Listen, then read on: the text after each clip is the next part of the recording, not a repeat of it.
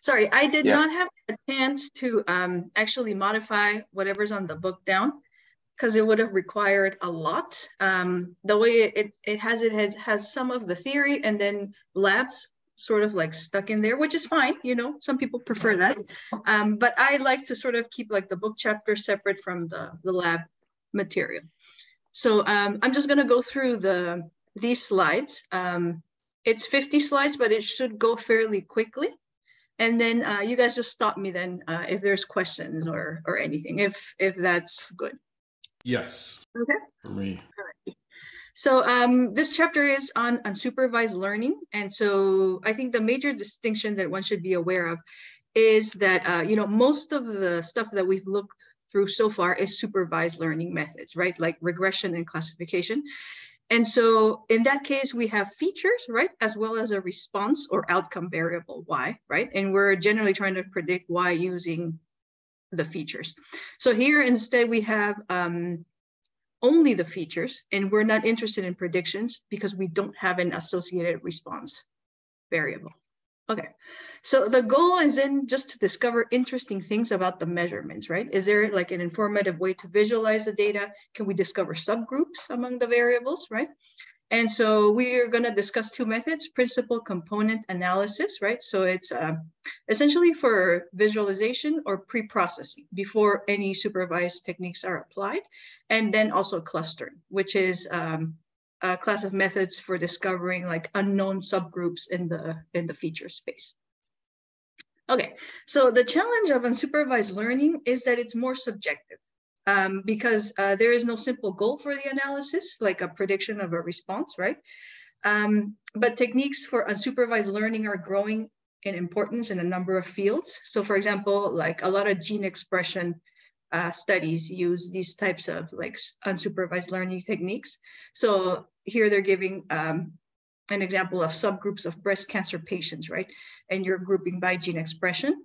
Or for example, like groups of shoppers that are characterized by their browsing and purchase histories, right? Or movies grouped by ratings that are assigned by movie viewers and are used, for example, in like recommender systems like Netflix.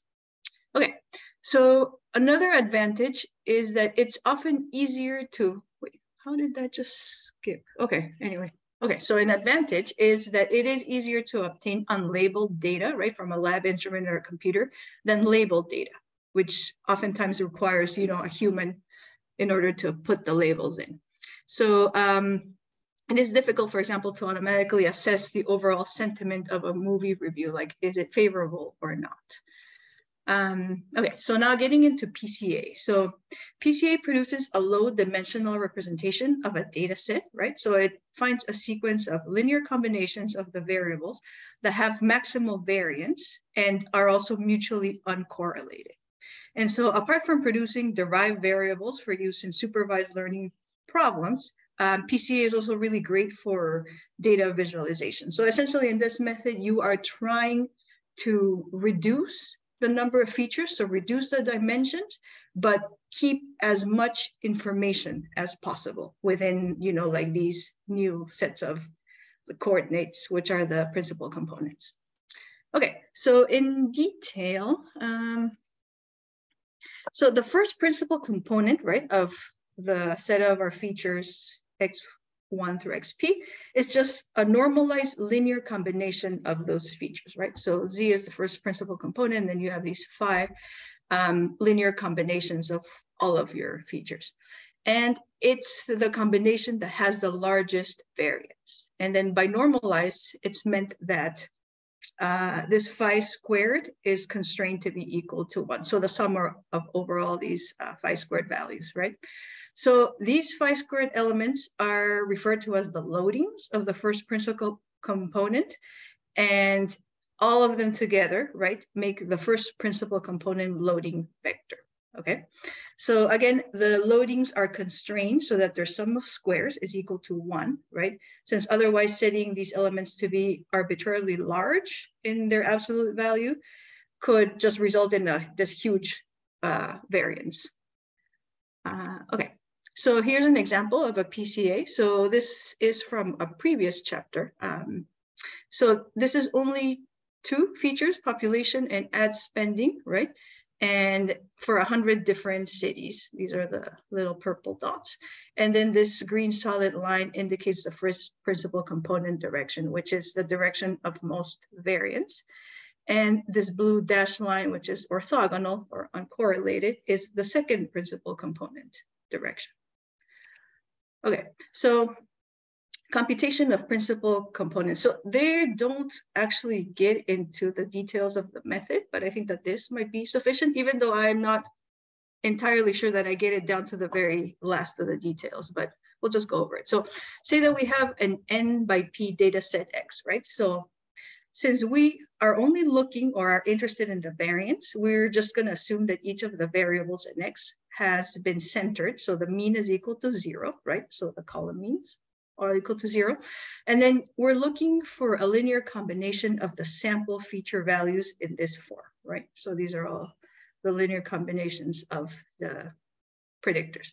So for I equals 1 through N, number of observations, that has the largest sample variance. And again, subject to this constraint so that, you know, we don't have like these like ridiculously large variances.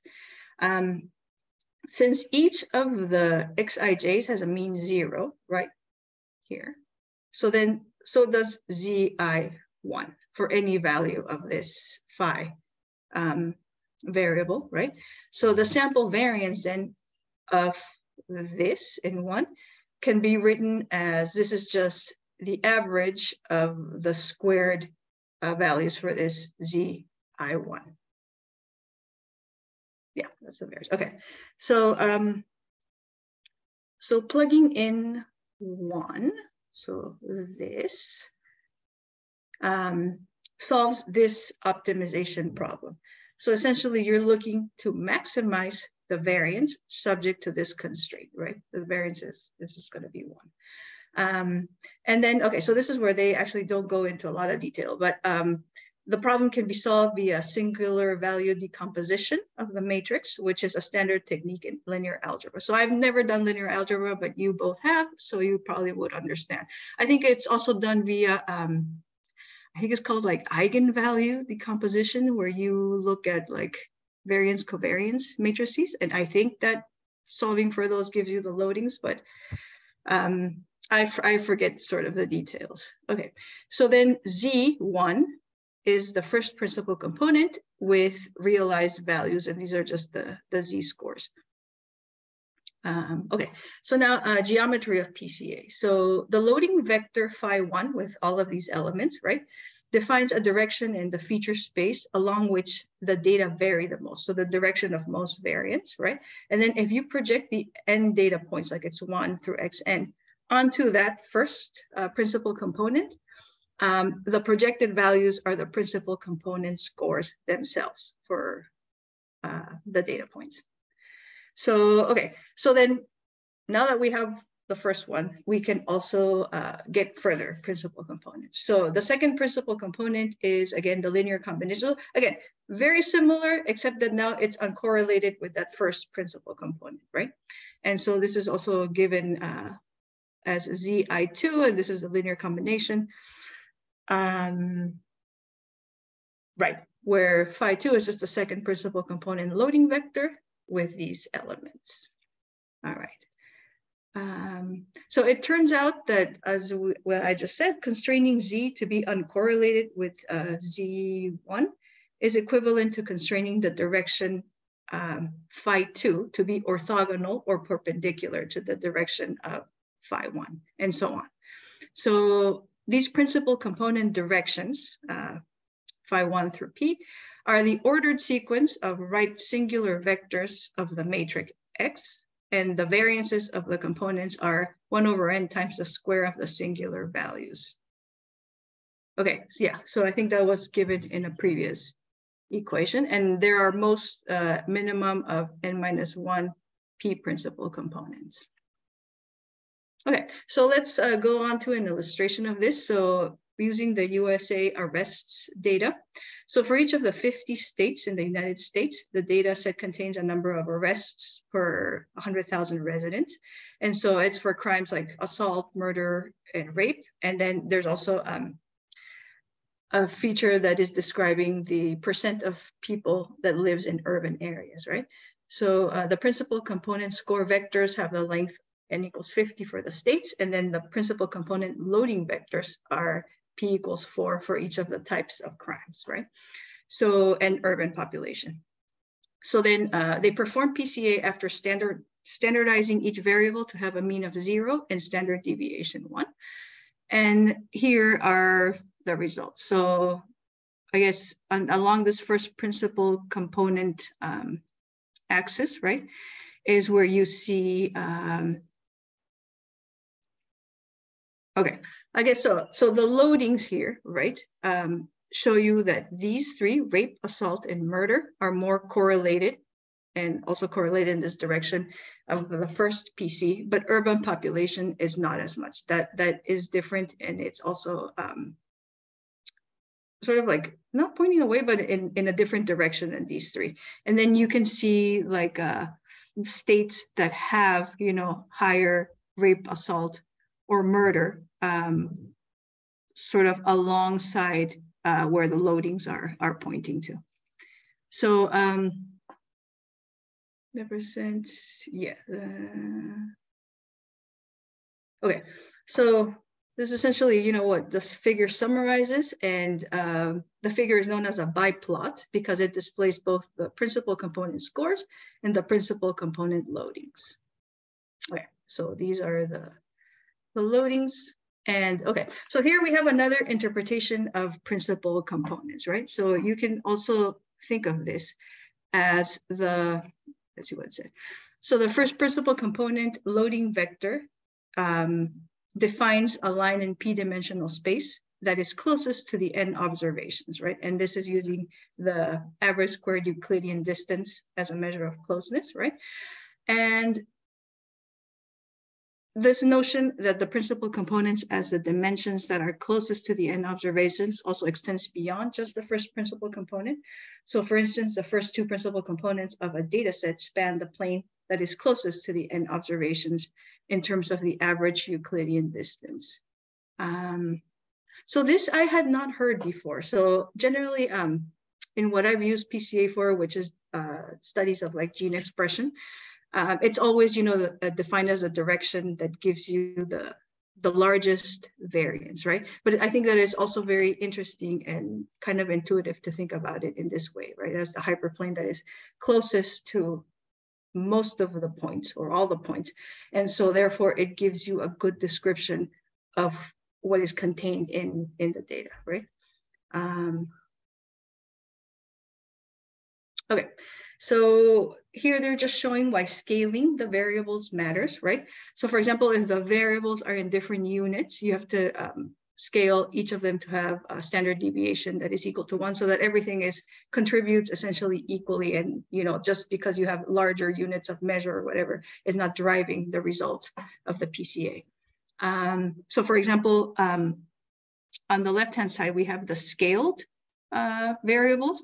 And again, you see this nice relationship between rape, assault, and murder, and seeing that urban population is not as correlated with these. But if you unscale, then you sort of lose this relationship. Now, rape and murder here are kind of central, and then it looks like assault is driving most of the variance in this first principal component. And yeah, so I think that just shows you that it's important to scale your variables when it's necessary. Okay, so a proportion of the variance explained, right? So to understand the strength of each component, so we're interested in knowing the proportion of the variance that is explained by each one. So the total variance that is present in a data set, so assuming again that, you know, variables have been centered to have mean 0, is defined by this, which is just equivalent to this. And the variance explained by the mth principal component is given by this equation. So it can be shown that essentially the variance of the total data set, yes, is equal to the variance given by the first m principal components. Okay, that's very convenient. And so Therefore, the proportion of the variance explained for the mth principal component is just given by this positive quantity between 0 and 1. So on top you have, yes, so the variance that is explained by that first, by the m principal components over the total variance of the data set. And PV is always summed to 1, right? And are sometimes displayed as cumulative PVs. So on the left-hand side, you have what is generally called a scree plot or elbow plot. And so you can see, for example, that the first principal component explains a little bit over 60% of the variance. And then the second one is a little bit over 20%. So between the first two, you're already getting like 80% of the variance in your data set explained, right?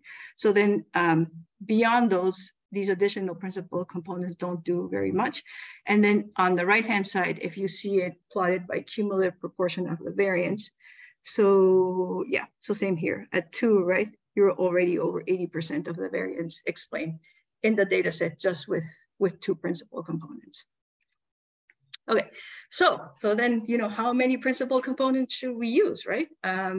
So as always, you know, there's no simple answer to this question, right? Because you can't use cross-validation for these purposes. And they say, why not?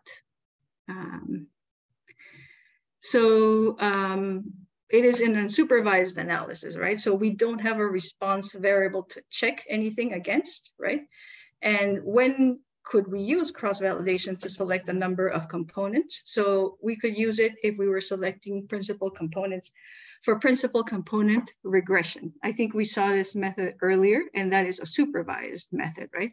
So from the book, it says that we can treat the number of principal component score vectors, right, to be used in the regression as a tuning parameter that can be selected via cross-validation or a related approach. Okay, so again, how many principal components should we use? Look at your scree or elbow plot and look at where the elbow is. Okay, so from this section on, it just is going to jump right into clustering. And I think these slides particularly don't describe this matrix completion section, which I thought was very interesting, but it is covered in the lab and in applied exercise 11, right?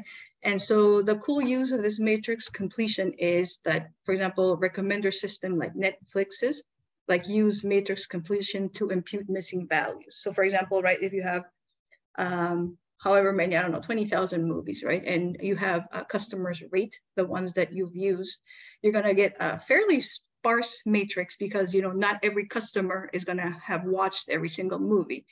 But you can use this matrix completion using like principal components in order to sort of hypothesize or impute those missing values. And so this can be a very useful technique. Okay, so now we're going into clustering. So clustering, I guess, did you guys have any questions or want to say anything? I had a quick question.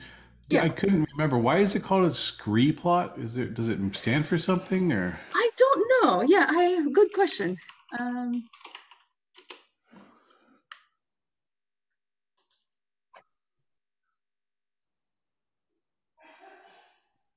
Elbow makes sense, but scree, I don't know. Yeah. Okay. Just wondering if anyone knew. Okay. Oh, it says, yeah. I'm at the same place on Wikipedia. Yeah. Go ahead. That sounds about, you go ahead. It just says named after the elbow's resemblance to a scree in nature. It's a collection of broken rock fragments at the base of a cliff or steep rocky mass that is accumulated through periodic rockfall. So I guess they just kind of like fall off the cliff and then accumulate at the bottom, and it looks kind of like an elbow, I guess. Like an elbow, yeah. Oh, yeah. Okay. That's actually interesting. Apparently comes from the Old Norse for landslide, skrida or something like that. Mm-hmm. So your variance is just dropping off. Yeah. Right, like fairly old reference. Yeah. That's like a more exciting name. It's better than naming it after a person. No, that's true. That is true. Especially now that you looked up what it is, I now have this like very vivid picture in my mind. I was trying to come up with all kinds of acronyms, but I could Right, go there. right. Statistical correlation. Okay. Regression. Yeah. Yeah. Just throw some words in there. Yeah. Error. Error, exponential error. There you go. Okay. Okay. So yeah, go I ahead. did just want, if we don't have matrix completion later, that's the part of this that I was like most curious about, or I guess was the newest. And I had gone ahead to this chapter a while ago just because I was interested in that matrix completion method, and I was just going over it, and I think it's super interesting. Like I agree. Yeah. Yeah, and I'm still trying to grapple with it, but like I like I've tried to watch a bunch of different videos on it, and the explanation in the book I think actually makes the most sense from how they're talking about like principal components and loadings, and how that is used to impute those missing attributes, and that kind of like that algorithm that they outlined. Like I thought that was like really clear for such a complex method. I don't know. So anyway, I'm really, that was the most exciting part, I think, to me of the chapter. And I thought that algorithm they laid out, I forget what page it was on, but yeah, I thought they did a really good job with that. What, maybe for next week, since I'm actually very interested in looking over the lab examples, we could go over the algorithm, or maybe like, since we're going pretty quickly, maybe we just take a look at the end. Would that be cool? Yeah, sure. Yeah, it sounds good. And I think it's also, you don't see many situations where the goal or the prediction is that like the thing of most interest is in the stuff that's missing. Like you don't, it's a very unique kind of context, I think. But I'm also interested to like brainstorm about what it can be used for besides like a recommender context. Anyway, so yeah, let's talk, if we have time. Yeah, that sounds good. Okay, so clustering just refers to a very broad set of techniques, right, for finding subgroups or clusters in a data set. So we're looking to partition the data into distinct groups so that the observations within each group are quite similar to each other, right? So to make this concrete, we need to, of course, define what it means for two things to be similar or different. And this is often like a domain-specific consideration, right? So you need to just make it based on knowledge or whatever is being used in your field. So we can go over, at least for the example of gene expression, like some of the metrics that are used there. So PCA versus clustering. So PCA is looking for a low dimensional representation, right, of the observations that explains a good fraction of the variance, right? Whereas clustering is looking for homogeneous subgroups among the observations. Okay, so here's an example for clustering in a market segmentation, right? So say that we have access to a very large number of measurements like median house income, occupation, distance from nearest urban center, right? For a very large number of people, right? And our goal is to perform market segmentation by identifying subgroups of people who might be more receptive to a particular form of advertising, right? Or just wanting to purchase a specific thing. And so this task of performing market segmentation is essentially clustering the people into the data set into like homogeneous subgroups. So there are two methods that they go over in this chapter, and one is k-means clustering, right, where they're looking to partition observations into pre-specified numbers of clusters, or hierarchical clustering. So we don't know in advance like how many clusters we want or how many we're going to get. And so, in fact, what you end up is with a tree-like visual representation of the observations, and this is called a dendrogram. And this allows you to view at once the clusterings obtained for each possible number of clusters. So from 1 to n. Okay, so first is k-means clustering. So here we have a simulated data set with 150 observations in two-dimensional space. And the panels are showing the results of applying k-means clustering with different values of k, right? And here the color just indicates which of the two clusters for the value of k specific observation is assigned 2. And there's no ordering, so the color is just arbitrary. Yeah, that seems pretty self-explanatory. So details of the k-means clustering, right? So here you have C1 through CK are sets containing the indices of the observations in each cluster. And largely these satisfy 2 properties. So one is that each observation belongs to at least one of the clusters, and that the clusters are non-overlapping, right? So no observation belongs to more than one cluster. So yeah, so for instance, here's a notation. If the ith observation is in the kth cluster, then I belongs to this CK. Okay, so here are a little bit more details. So the idea behind k-means clustering is that a good clustering is one for which the within cluster variation is as small as possible. So whatever observations are in a cluster are the most homogeneous grouping. So the within cluster variation for a cluster CK is a measure of this WCV, which is, I think it's the within cluster variation, right? The amount by which the observations within a cluster differ from each other. And we're wanting to solve this problem. We want to minimize that. Yep. So in words, this formula just says that we want to partition the observations into k clusters such that the total within cluster variation summed over all k clusters is as small as possible. Okay, that makes sense. So generally, we use the Euclidean distance to define the within cluster variation. So given in 3, right?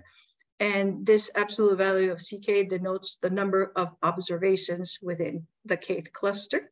And so if you combine this thing that we want to minimize, the within cluster variation, with this, it gives you the optimization problem that this defines a k-mean clustering, right? So this is what we're minimizing. Okay, so the algorithm goes like this. So you first randomly assign a number from 1 to k to each of the observations, right? So these are just the initial cluster assignments for each of the observations. And then you iterate until the cluster assignments stop changing. So for each cluster, you compute the cluster centroid. And the centroid is the vector of the p feature means for the observations in that cluster. And then you assign each observation to the cluster whose centroid is the closest, again, using the Euclidean distance. So this algorithm is guaranteed to decrease the value of the objective for at each step. So what was the objective for? So this thing. So why? Okay, so in step 2.1, the cluster means for each feature, right, are the constants that minimize the sum of squared deviations. And in step 2, reallocating the observations can only improve this, right? So this means that as the algorithm is run, the clustering obtained will continually improve until the result no longer changes. So in a sense, that whatever this 4 was, this is just never going to increase. And I think that the easiest way to see this is with the next example that we'll see. So when the result no longer changes and you have reached a local optimum. So again, this is 4. This is the thing that we're trying to minimize, right? So it's essentially this distance here. And as an example, you have the data, like however many observations you have. So in step 1, you randomly assign each of the observations to one of the cluster, right? And now you compute the cluster centroid. So it makes sense that right here, because everything is random, these are almost overlapping, right? And then for the next iteration, now using those centroids, you compute the distance from each of the observations to the centroid and assign the observations to the centroid that is closest, right? And so here what you see then is by just iterating this, observations are, in a sense, you're never going to increase the distance within cluster going in this stepwise fashion is what I get out of it. So the square distance in a sense between each observation, xij, in a cluster, in the clustered centroid is always becoming smaller. There, I don't see like a way that it becomes larger using these steps. And I guess my question was, if you guys have, I think I get it, but why is this referred to as a local minimum and not a global minimum? If you're looking between clusters as well. Or is it that you're just optimizing within each cluster after, you know, like this random step? Well, I mean, basically, the book explains that if you start this at different initial steps, you'll come up with a different set of groupings, and each one of those groupings it comes up with is a different local minimum in the whole landscape of possible solutions. So it just falls into a little valley where that quantity is minimized with these particular groupings, but that's not the only grouping that would do it. There's other groupings that would, you'd have to climb up out of that hill to get into other valleys where that is.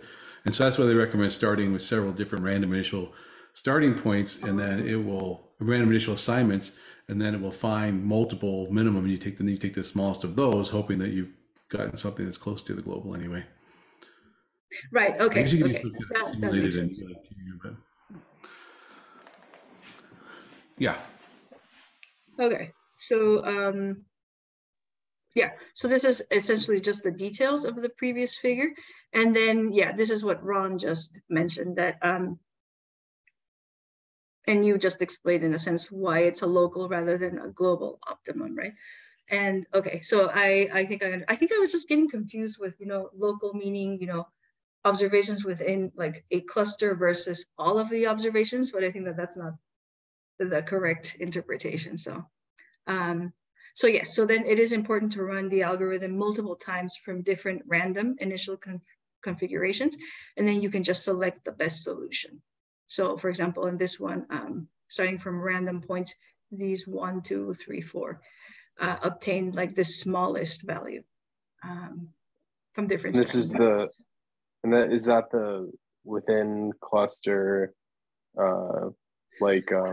distance from the centroid? I think like, this is like the average for the objective. So the numbers in red is smallest, and I believe the objective is this.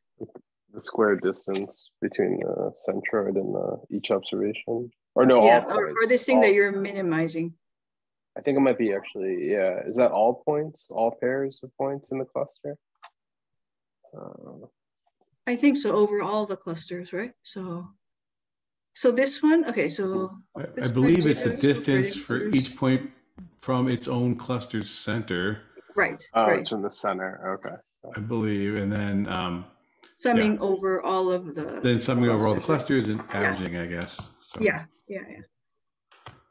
Yeah, somewhere I thought there was a part of this where it was like all the pairs. Yeah, that's something else, right? Yeah, I need to look back. Yeah, what was that? You're right. There was something about all the pairs.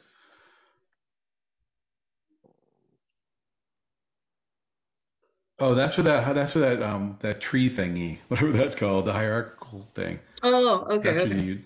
Yeah, coming up soon. Yeah. Solution of the objective, yeah, which is given in 4, so that minimization, yeah.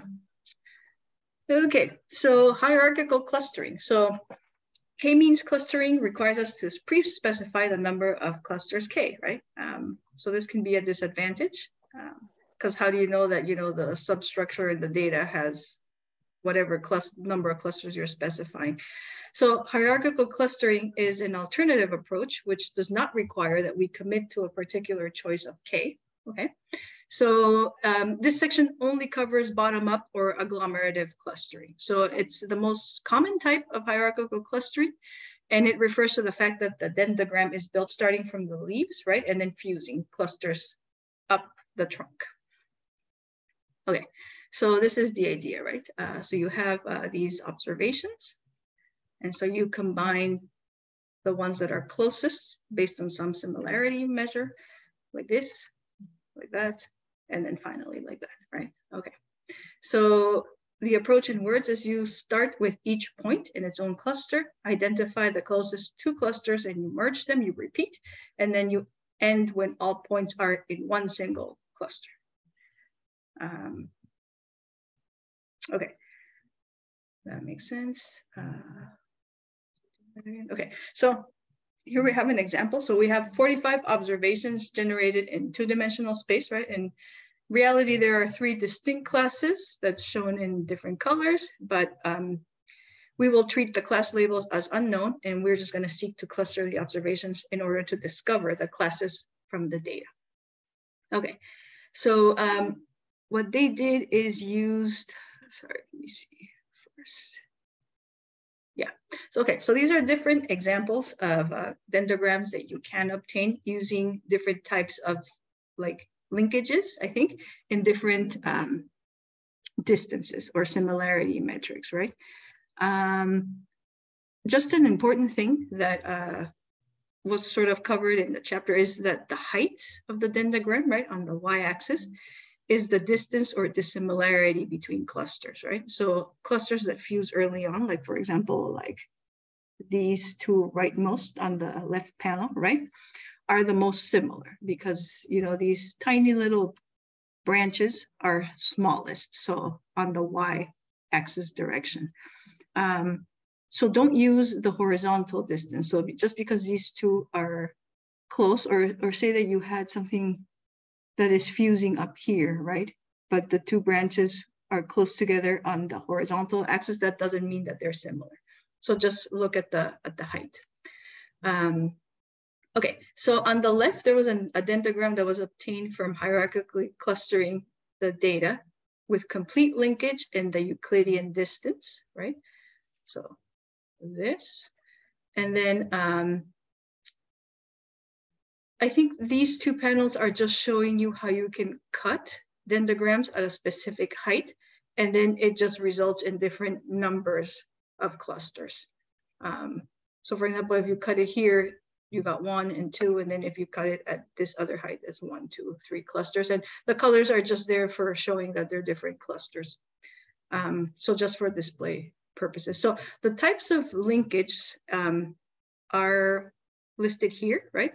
And so the complete linkage is essentially the maximal intercluster dissimilarity, right? So you compute, this is maybe what you were talking about, Kevin. So compute all pairwise dissimilarities between the observations in cluster A and B, and then you just take the largest of the dissimilarities. Single linkage is similar, but you're looking at the smallest of the dissimilarities, and then the average is just, you know, you compute like the same thing, but you're taking the average of the dissimilarities. And then there's also centroid. So the similarity between the centroid for cluster A, which is just a mean vector of length P, okay, and the cluster for centroid cluster for B. The ones that I've used mostly, or I've seen used, is complete and average linkage. I have not seen single linkage used as much. On to the next slide. And then how do you choose, right, this dissimilarity measure? So the similarity, or essentially similarity. So far we have used the Euclidean distance, right? But you can also use the correlation-based distance, which considers like two observations to be similar, right, if their features are highly correlated. So they say, you know, this is an unusual use of correlation, which is normally computed between variables, right? But here it is computed between the observation profiles for each pair of observations. So for example, like you have, I guess, variable index means, I guess these are the features, right? So 20 features. So if you look at observation 1 and 3, so in orange and pink, you can see that those are close, would be close in the Euclidean distance between them and just the values on the y-axis, right? But they're not necessarily correlated versus like observation 2 and 1, so the orange and green. So the values here are very different. So this is one's around, you know, this range between 5 and 15, and the other one is in the range of 0 to 5. But they're correlated in that they follow this similar pattern over the features, right? And so you can also use this correlation to do your hierarchical clustering. That is very odd. Yeah, it's really weird. Yeah, so normally for gene expression, right? So you have, for example, imagine like a heat map, right? Well, I'll show you later because I do have some examples of heat maps, and the preferred thing used to be the Euclidean distance, but now people are using correlation like the Pearson to actually produce these heat maps. Yeah, but just keep in mind that, a lot of this is just like exploratory, and it's sort of like sometimes it's whichever display looks better or shows, the trend that that makes more sense, that explains more things. And that might be why you pick it, but then you have to validate this in some other way regardless, right? So this is just almost like saying, oh, this looks like an interesting trend, but then you got to check it some other way. Okay. Yeah, it's almost like you're transposing like a data frame to or a table to do a correlate. I don't know. Yeah, I'm just trying to grapple with it. Yeah. Okay. Go ahead. Yeah, sorry. No problem. I think you might be onto the right thing though, because yeah, okay. So for some practical issues, right? So again, scaling of the variables matters, right? So should you sort of standardize your features in some way, right? So for example, should you z-score so that you have everything to mean 0 and scale to like a standard deviation of 1? Because remember, otherwise you're gonna get the things that just may not make sense in terms of the contribution of each of the features, right, to whatever you're clustering or grouping by. So, and then also, in the case of hierarchical clustering, what dissimilarity measure do you use and what type of linkage, right? And then also how many clusters to choose, in both k-means or hierarchical clustering when you're cutting, the dendrograms. So it's just a difficult problem. There's no agreed upon method, right? You can see this, the ESL chapter 13 for more details if you're interested. And then which features should you use to drive the clustering? So, okay, so here's an example of a breast cancer microarray study. So this is just gene expression again. So you have repeated observation of breast tumor subtypes in independent gene expression data sets. And this is the reference. So they had gene expression measurements for about 8,000 genes for each of 88 breast cancer patients, right? They used average linkage and a correlation metric, and they clustered the samples using 500 intrinsic genes. So each woman was measured before and after chemotherapy, and these intrinsic genes have the smallest within and between variation. Why would you use that? Let me think. So, okay, I'll think about that. Okay, so these are the results in a sense of the clustering, and you can see that it actually does a fairly good job of grouping by the subtype of cancer, right? And then this also gives you an idea as to what things or which subtypes may be more similar and which are different. Like for example, these that clustered together over here are more similar in their gene expression than this luminal subtype A, right? So again, so in this specific clustering, they use average linkers and then the correlation metric. And I think so you have patients, right, on columns and then genes here in rows, as is typically shown. And I think that for the reason why the correlation metric is useful is that it can tell you, so not just which genes have similar expression, but actually how the expression may change similar to other genes. You know what I'm saying? So not just in the total, say absolute value of how much is it expressed, but how correlated it is to other genes. And I think that especially in gene expression, can tell you whether those genes are regulated by the same regulatory network. And so that can give you an additional layer of information. So I think that at the moment, I've seen correlation distance being used more often now. Maybe it makes for a prettier heat map like this, and or for example, you could just take the subtype of cancer, that has been, you know, clustered by the type of gene expression. And then, for example, in this E, right, like all of these that seem to be overexpressed in this basal subtype, you could run those through a program and see if they actually coordinate the work in some specific module that may be regulated by like a specific, for example, like network or a transcription factor. And so that actually would be cool, because then that just gives you information beyond just like how much each of the genes is expressed. Although how much each of the genes is expressed can also give you some other type of information. Okay, so then I also wanted to point out a very important thing about heat maps. So this red, green is a Stanford type heat map because of the colors, whereas UC Berkeley uses the nicer yellow, blue, go Bears. And so I just want to say, just, you know, be judicious in how you choose your colors for heat maps. So there's a little bit of that Stanford Berkeley rivalry. And I think it's actually a Christmas heat map, but yeah. Oh, I see. Because, you know, Stanford colors are the red, green, and I think they do have a Christmas tree as their mascot. They have the right? tree as their thing, right? And also, I think that this paper, Sorley et al. PNAS, is a Stanford paper, and I guess Tibshirani, it's one of the authors, is a Stanford guy. So when I've seen, at least in my old lab, we always use the blue gold, so California colors. And yeah, I know, just so you know. Okay, and then they also use, you know, their clustering by subtype then to predict overall survival, which we did last chapter by subtype. And I mean, you can tell that it's different too, right? So I think that here, cool. Your gene expression, yeah, is actually, or the clustering is giving you some meaningful information as to subtype that then correlates with this like survival phenotype.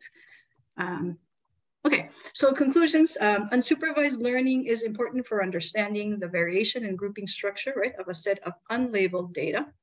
And it can be a useful preprocessor for supervised learning. That makes sense. It is intrinsically more difficult than supervised learning because there is no gold standard, like an outcome variable, and also no single objective, like, you know, the test set accuracy that you could actually measure. So it is an active field of research with many recently developed tools, such as self-organizing maps, independent component analysis, and spectral clustering. Yeah, okay, so that's the last that I have for this part. I'm gonna switch over to the book, and let me see if I can find can you see the PDF of the book now? Yes. Yes. Okay, so let me look for the section on matrix. Sorry for all my highlighting. Sometimes it's not that I'm highlighting important things. It's just like as I go along to keep myself entertained and engaged, I highlight things. Okay, so missing values and matrix completion, right? So Kevin, did you want to maybe talk a little bit about this? Like since you looked it up? I thought it'd be good to talk through the algorithm. The algorithm, yeah, okay. This one right here, yeah. Yeah. I mean, to start with, like that Netflix competition, I was reading a little more about it, and that data set is 99.9% missing. Oh wow! So, okay. So that's the kind of situation. It's like something like, I don't know. I forget how many, like millions of rows, 99.9% missing. And I just, for a second, wanted to marvel like how different of a problem that is than anything we've seen in this book. But also it's interesting because like, so also the other place I've seen matrix completion discussed is in the causal inference world. So like, like there, if you treat basically, you know, you can only observe a person's outcome in one condition, either like if you're thinking about like a treatment or control, for instance, right? But you could see it as kind of a missing data problem and use matrix completion to try to impute what their outcome would have been had they not been treated or had they been treated.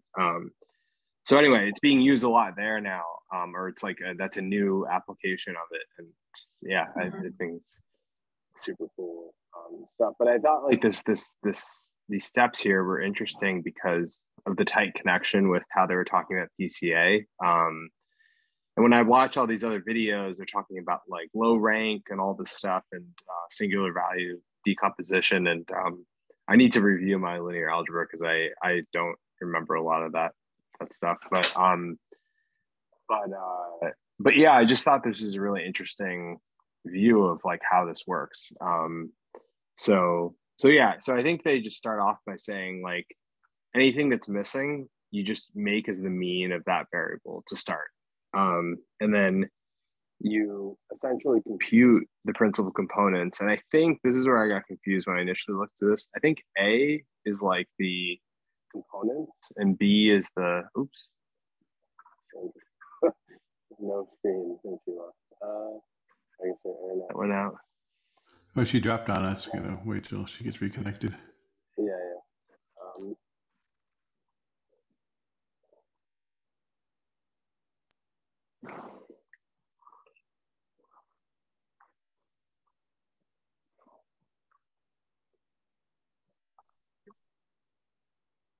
Sorry, guys. Sandra? Yeah, I am back. Sorry, got disconnected.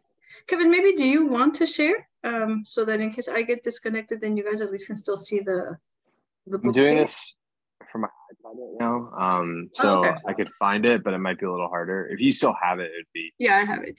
I don't mind it. I don't mind if you're okay. dropped. Sorry about that. Hopefully, I won't get disconnected. Okay. Yeah, so like, so they're saying like basically you start by imputing the mean. So you just start with the mean for these missing values, and then I think you compute these principal components, and I think like A and B are like the, I think it's the component and the loading for each component, and so you're minimizing this distance, I guess, between xij and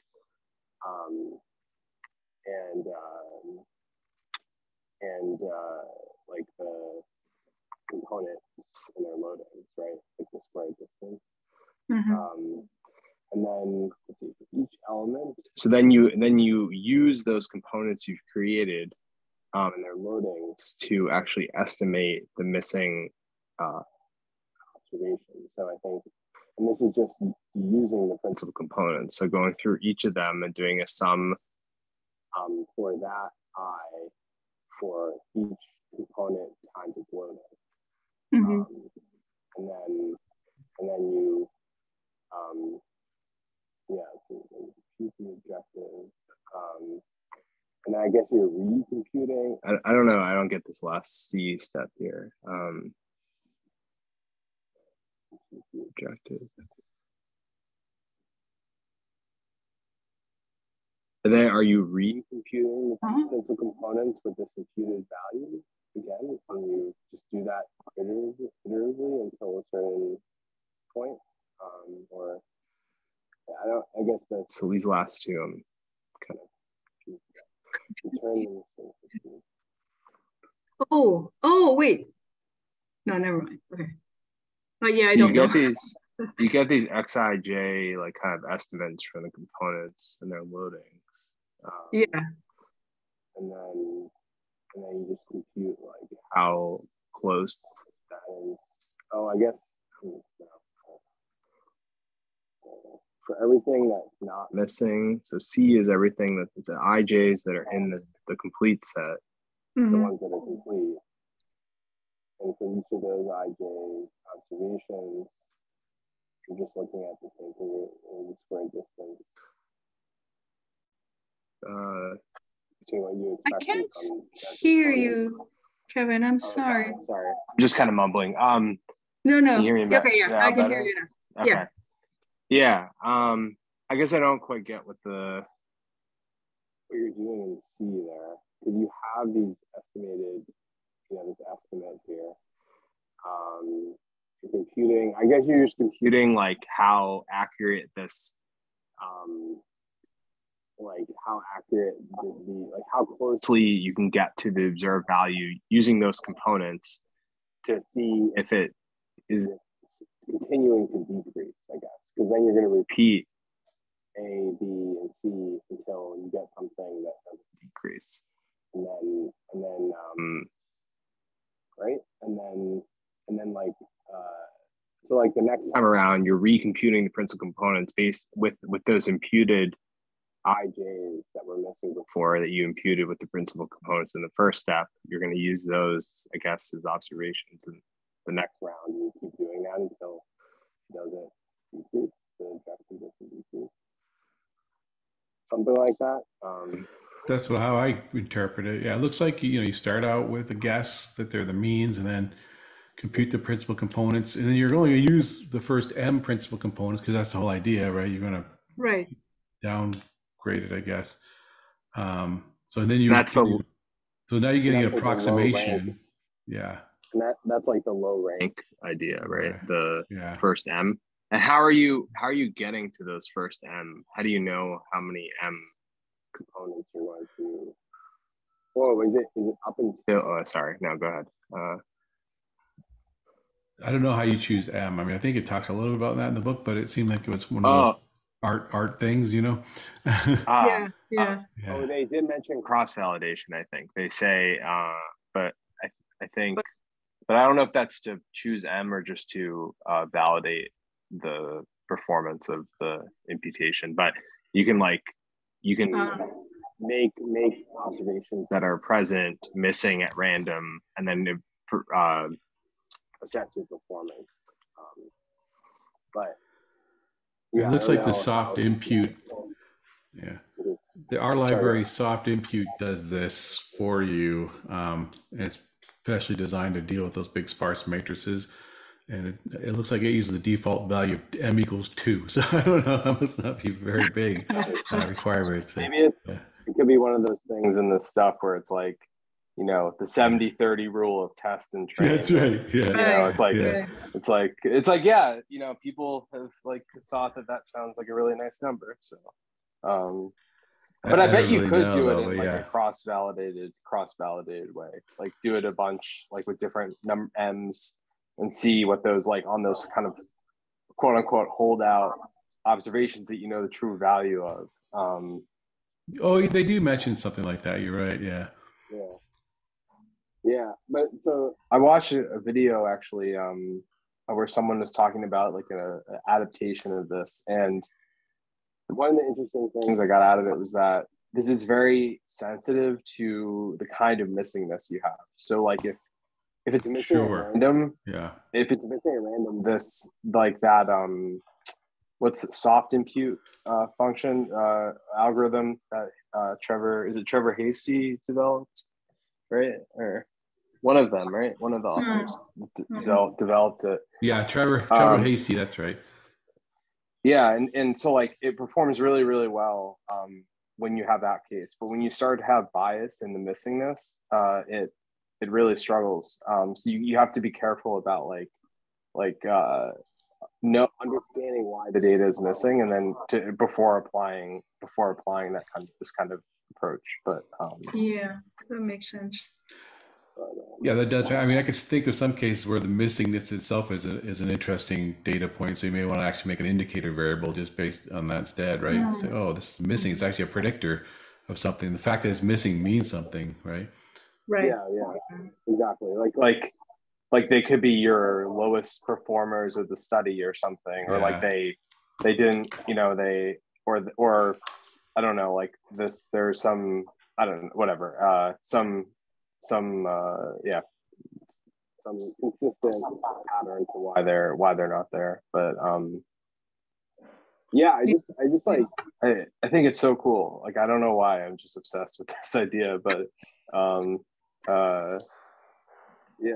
it's really I'm just wondering. Okay, so you said that these matrices are like 99% missing. Mm-hmm. Yeah. Like I'm just like surprised that with 1%, right, of data actually there, you can actually do this. Like, I mean, I understand. 10th of 1%. Yeah. Right. Oh, I see.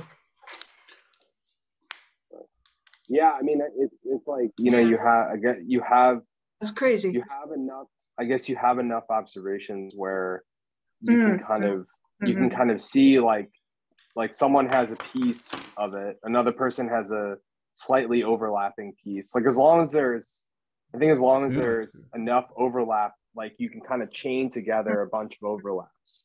You know what I mean? Then you kind of can, I don't know. But if they're totally non-overlapping, you know, like then I don't think this helps you. Like you have 50,000 observations where they have the first 3 variables but not the last 3, and those are messing, and then you have 50,000 other observations with the opposite. Like I don't think this would really help you. You never see the combination or the hybrid of those 2 missingness cases. Another question I had when I was reading, this is like Kevin, I thought this was one of the more interesting parts, only because I think it might be useful to me more likely than the rest of it, more likely to be useful. It's dealing with missing values. I knew that both of you would like that part. Does anyone know how this compares? I mean, maybe you know, Kevin, I know you could also use like regression to impute values, right? Just like treating that particular column as if it was the outcome, the response variable, and then just like using regression. Does that? I think that's a different thing, right? It's not like 2 sides of the same. I don't know. I think it's similar. In that one of the videos I saw, it was actually Hastie and Tibshirani talking. I think they're both at Stanford. And it was like a Stanford video. And they actually did compare it to, they're like, it's like using linear regression to impute, like to predict the missing values based on all the other columns. But like, I guess it makes sense because like, these are like, it's using principal components, right? And like principal components are the linear combination of all columns that maximize variance. I don't know. I don't know exactly the connection, but they did bring it up in that video about matrix completion. So maybe there's some like deep connection there that they didn't want to go into, but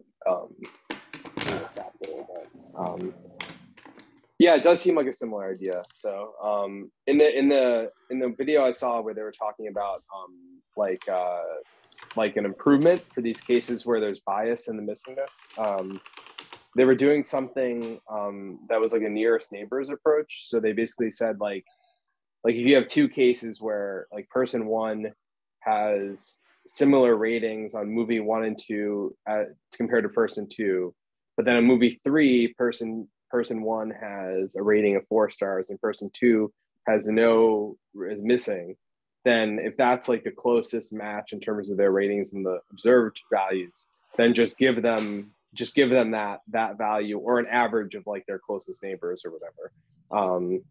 So that's like another approach. And you can actually, I think that's actually something you can do in tidy models. Like I think there's a nearest neighbors and also a regression, I think, missingness, like impute.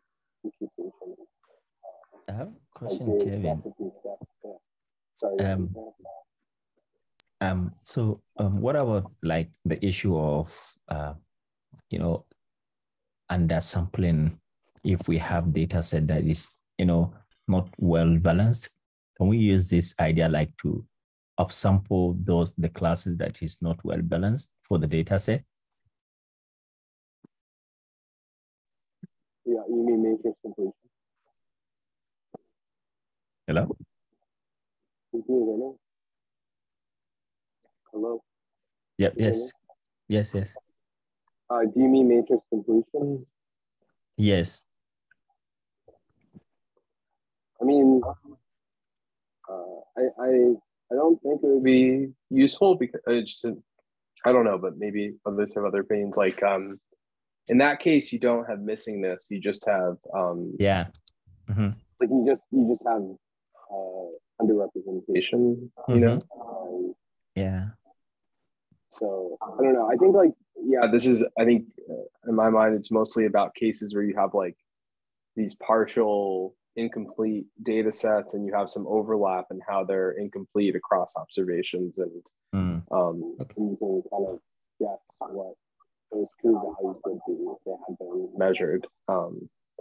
But one thing I think in the Netflix example that I was thinking about was like about the missingness at random thing. Like, part of it is probably random. Like, if I watch a movie from one genre and I would really like say a similar movie from that genre, like just based on other people who've watched both of those movies, like, you know, maybe it's just random that I hadn't found that movie. But like, like maybe on average it's random, but I was thinking, I bet there are reasons why that are not random. That like you would stumble upon a certain set of movies, you know, in the same genre and not others. Like, you know, like I don't know, maybe you like hate a certain actor, like, you know, like I'm never gonna watch that movie, even though it is similar in like its content. I'm never gonna watch that movie. Like, and you're just like biased against all movies with that actor. Like, that's not gonna be a principal component. You know, it's gonna be like in this technique, like you're just gonna get these like broad like components for across the whole data set. And I don't know. I mean, maybe that stuff just washes out and it doesn't really matter, but yeah. Yeah, I don't know. I mean, I think maybe that's where like a nearest neighbors type of thing would get closer in that kind of case, because like it would maybe it would match me to someone else who watches every movie with Tom Cruise or something, you know. And it's not about like how those vary together on average. It's like how it's like, you know, just like how close am I to someone else who has similar taste. Yeah, weren't they talking about something like called like clicks and genres? Let me scroll up. Was that under the PCA part? I think, hold on. I think it was under the matrix completion potentially. Okay. Because I think like the principal component. I think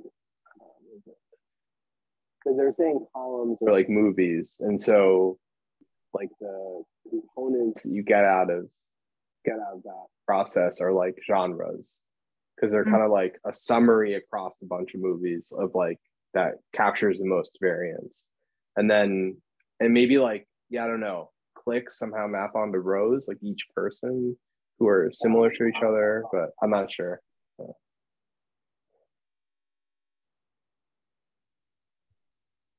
Oh yeah, here we go.